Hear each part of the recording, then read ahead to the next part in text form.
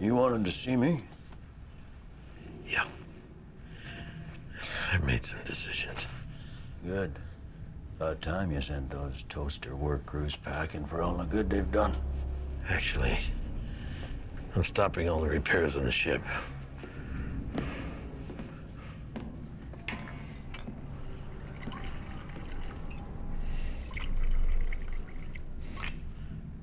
Put out the orders and I want the crew to start stripping down Galactica.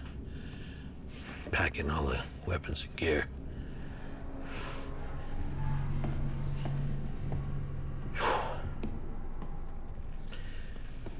I'm gonna start offloading the civilians by tomorrow. Full crews and ordnance is transferred by the end of the week. What? We're abandoning ship, Tigh. No. No, you can't do this. I have to, Saul. She's dying. And we both know it. So she's hurting, so what? Just like that, you're gonna turn your fracking back on her and leave her out here to rust like some mothballed relic? It's all right. No! As your XO, I can't let you do this. I won't. It's all right, Saul. You don't have to do this for me. Look, all right, if you want me to give the fracking order, I will, but... You don't have to act out the part anymore. Well, now I don't know what the frack you're talking about.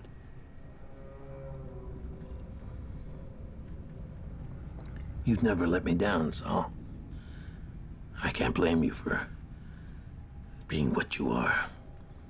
Especially since it includes being the finest officer and friend I've ever had. This ship never let us down. So we're gonna send her off in style.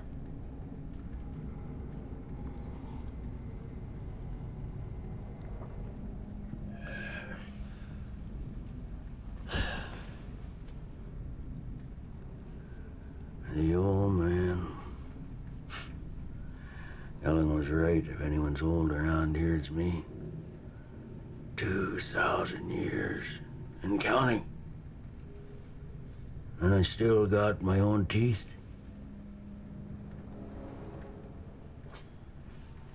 So